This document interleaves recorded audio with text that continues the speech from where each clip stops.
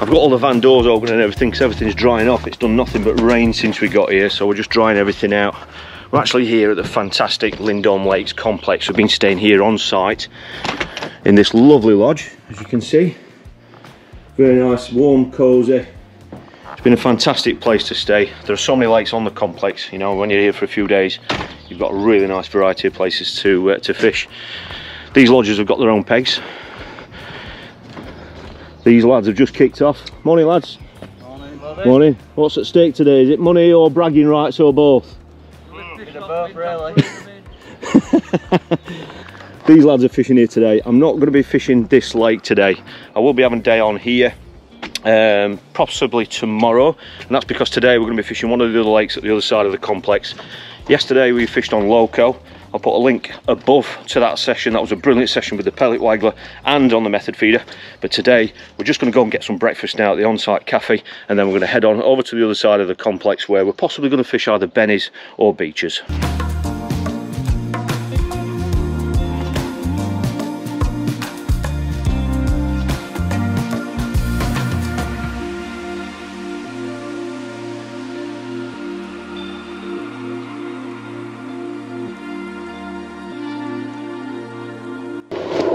Well, the lake that we are fishing today is known as Benny's. There are loads of F1s in this lake. It's a lake I've never fished before. So I'm going to be fishing with a pole. I'm going to try and catch some fish up in the water. I've got a rig set about that deep. I'm just going to keep flicking pellets in and just see what we can catch. We might have to mess around with the depth to find the right depth to catch the fish at. And then I'm going to be fishing down the margin later on with a little pellet feeder. But I'm going to be priming that line for the second part of the session. So I'm only going to be fishing where I can feed with my left hand. Just keep trickling those pellets in, and hopefully we're going to have a few of those F1s queuing up, waiting for that hard banded pellet.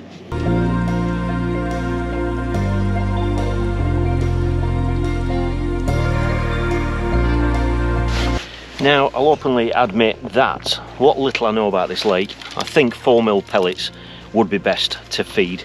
And I know that's what a lot of people use on here. However, I'm going to use 6mm. I just want to see if it's going to attract a better stamp of fish. Maybe it will, maybe it won't, I don't know. So I'm going to be feeding hard 6mm pellets, all right, just by hand.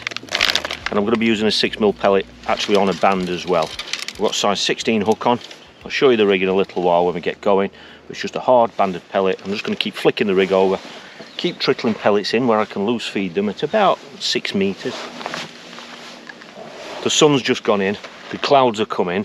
There were fish crashing everywhere this morning when we got here, but it's just gone a little bit quiet now. So we're just going to keep those pellets trickling in, and hopefully we can attract a few fish.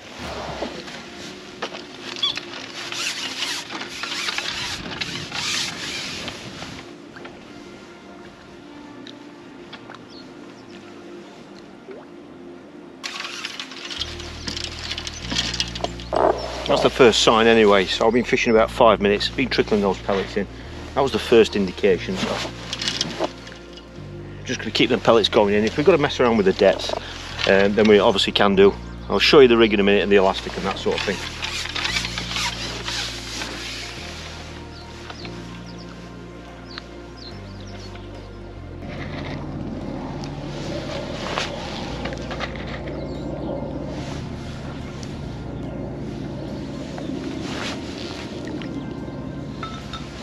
Just gone a little bit deeper, and this is the first fish. There are fish topping, and you know, I've been fishing about 1.5 foot, something like that, and I've had a couple of quick bites, but this is the first one that I've hooked, just a little bit deeper. Like I say, I'll show you the rig in a minute. This is number well, it's the orange slick that I'm using. I control that fish. Decent F1 actually, a bit bigger than I thought.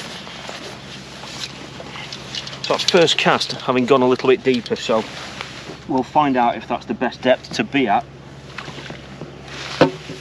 Quite a good fish that one, I didn't expect one as thick as that. Really thick fish, lovely. Just get that pellet out and I'll show you the rig.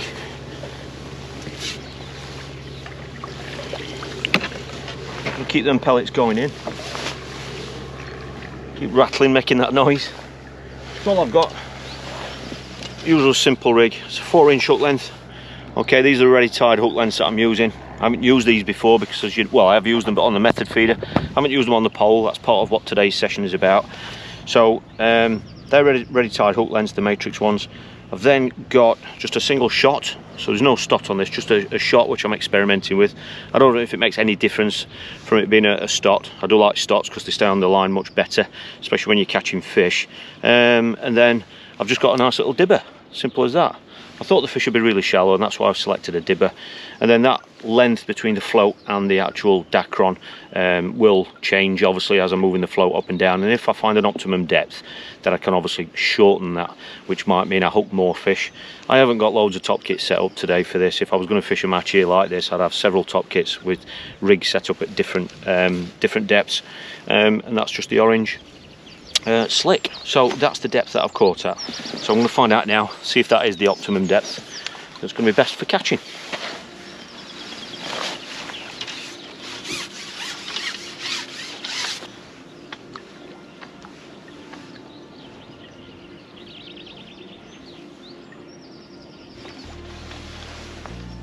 Yeah, so that's 2 in 2 at that depth now. I can shorten that length between the Dacron and the float if need be. Another F1.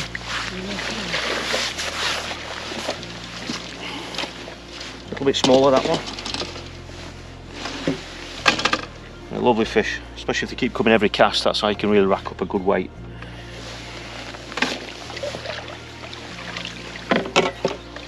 And keep those pellets going in, but I am feeding this margin line with little nuggets of micros for the second part. And all that is basically nuggets like that, no ground bait or anything. Nice little nuggets of pellets, and they're just going down that margin for later on.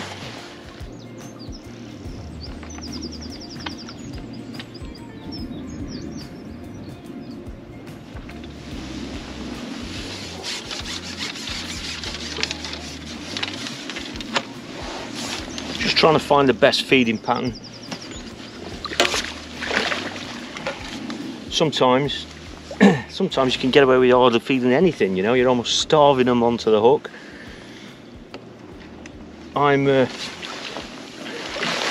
definitely no expert at this sort of fishing, but I know about how they feed, and sometimes you can get away with feeding virtually nothing. However, up to now, I'm actually having to feed. I'm having to put some pellets in, feeding 2 or 3 times, and then going a few seconds without feeding, and then flicking the rig in and just picking off fish that way. And that might, you know, when it's like that, you might not even work it out for the rest of the day, you know. Sometimes you have spells of fish, and sometimes they might want to feed differently. I mean, there's fish top in there now, so there are some fish here now. Just got to try and see if we can get one every cast, and then we know we're doing it right.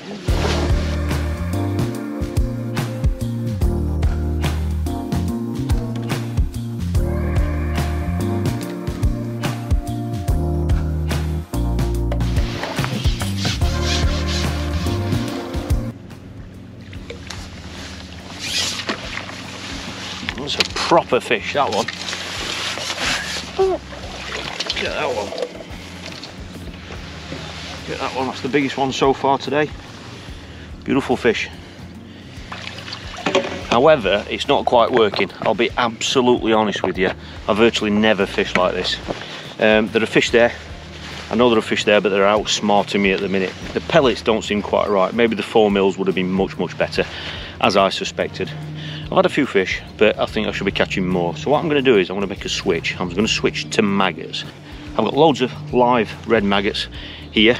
I'm going to start feeding them. I'm going to come back a metre as well, because I think I can catch a little bit closer. There are fish topping everywhere, so I'm going to switch to maggots. I might start catching small fish. That could be a problem. That's what happens on some venues. However, if there are that many F1s there, they may prefer the maggots. So we won't know unless we try it. So I'm just going to keep feeding them by hand, but I'm going to come back a metre. And all I'm going to do is just simply cut the band off that same size 16 hook. That's all I'm going to do. I'm not going to band the maggots. I'm just going to hook a single maggot on the hook as normal through the pointy end, just so it leaves lots of the hook exposed, like that. Like I say, small fish might be a problem, I don't know, I've never fished on here before, but I guess we'll find out.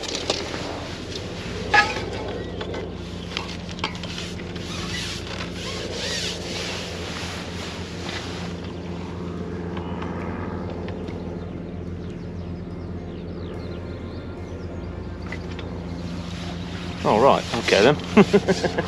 Got one first cast. Keep them maggots going in. I've got a good two and a half pints maybe. I can really keep them going in. Another one. There we go. And obviously if you can catch them shorter, that's going to make it even quicker. Planes are going over again. There've been loads of planes recently. Can't quite hold on to that one. Still fighting. There we go. I don't want this to be a hook a duck session. You know, I don't do this fishing very often, but it's just going to be nice to see if we can get them lined up before we go down this margin and see if we can catch some bigger fish.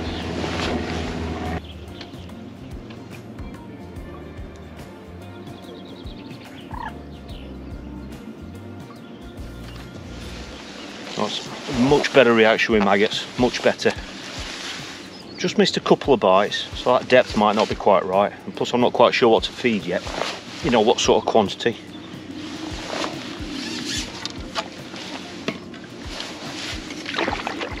Another F1.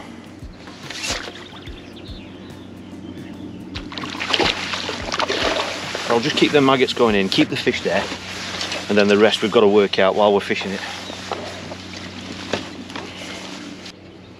Lovely stamper fish though, fantastic, real weight builders.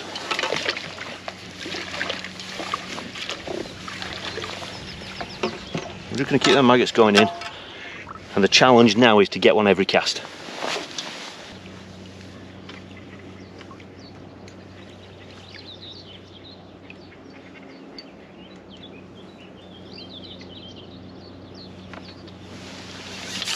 It's a smaller fish, that one. Not one to break down now, I don't think. No need to unship when you're catching like this. You can get your rolls positioned in a position where you can just ship straight back. That'll obviously make the whole process much quicker and much smoother.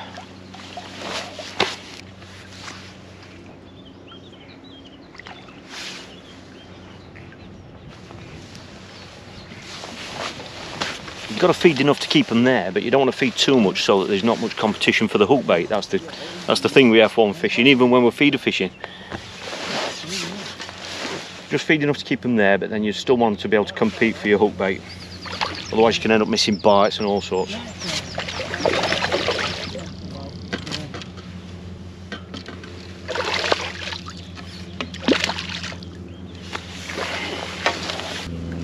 It definitely seems to be working now. I think I'm going to have 5 or 10 more drop-ins with this, see if we can catch one every single cast. And if that is the case, then I'm going to have a look down this margin with a pellet feeder and see if we can pick out some better fish.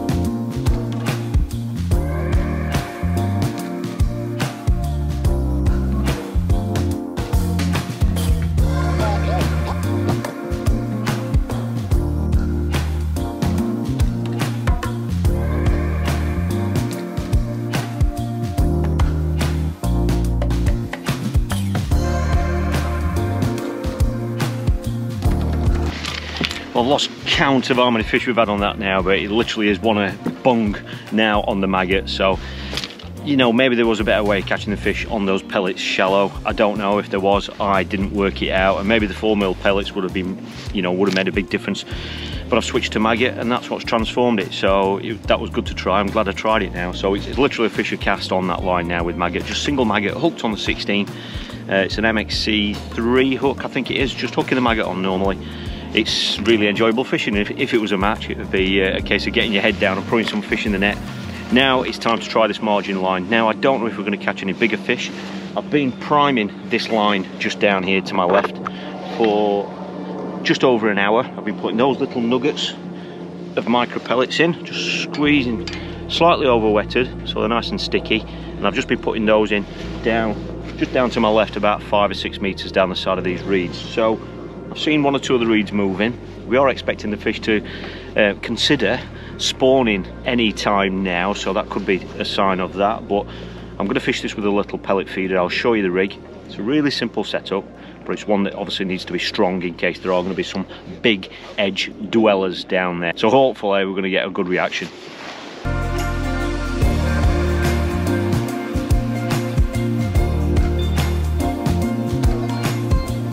Just got the 6mm hard banded pellet as hook bait. Nice and simple, really durable as well. So when there's lots of fish down there, you know, they're knocking the bait everywhere, they're not going to knock that hook bait off. And then all I'm doing is putting a few pellets in the feeder. I don't know how many pellets are in there, probably 25, 30. Pressing the hook bait in and then putting some pellets over the top of it. These pellets are a little bit wetter than normal, but as you can see, it's a lovely little feeder packed with feed for them. I'm just dropping that about ½ meter off those reeds. And it's been far better to leave a slack line.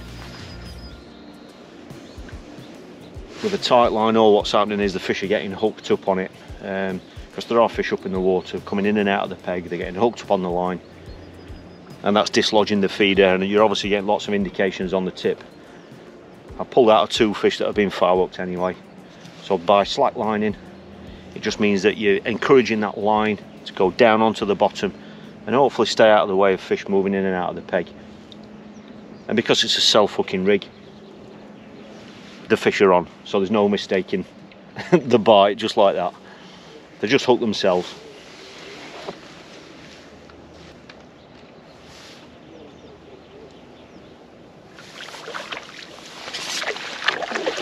Another F1.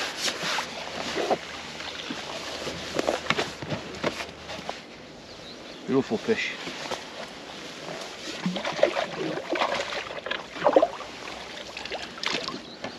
I honestly think what happened was, because I've been priming the peg with little nuggets of pellets whilst I was fishing the pole line with little nuggets like that, I think I must have just been feeding too much. When I first got on this line, I've been having lots of indications, but now I'm not feeding with those nuggets. I'm not feeding quite as much.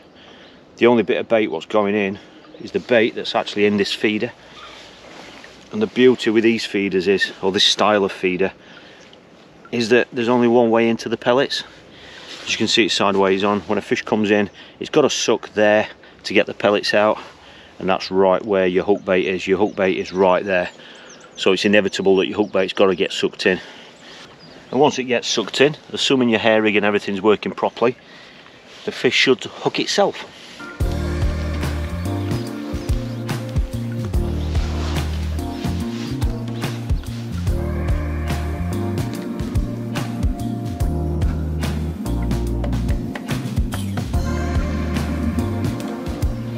I've been asked quite a few times why I prefer to fish like this over fishing the pole. Well, there are times when this can outfish the pole. One of the things is, when you're feeding with a pole line, it's easy to put too much feed in and get too many fish in your peg, and that can lead to all sorts of problems, line bites and that sort of thing, fish coming up off the bottom and that sort of thing. With a feeder like this, your line is kind of down on the bottom, out of the way. You can leave a nice big slack line like I'm doing today, and you can virtually ignore the line bites, you know, and just wait for positive pulls where the whole rod goes. But when, you know, you're actually making sure you know when the fish has hooked itself. The other advantage is, increasingly more on fisheries these days, the fish are getting bigger and bigger, and on some venues that I fish, you know, it's quite common to get a 20-pound carp or to hook one. And when you're hooking these margin fish on a rod and reel setup, then you know, with those bigger fish, it can actually give you a better chance of landing any huge fish like that as well. You know, sometimes they're easier to land on a rod and line than what they would be on a pole setup. So that's another advantage.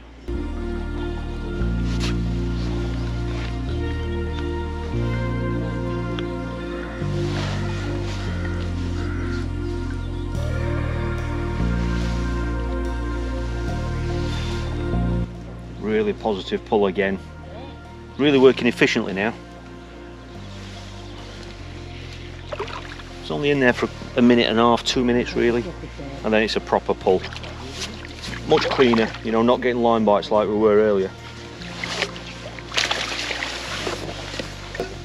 Really energetic hand size F1s. Beautiful.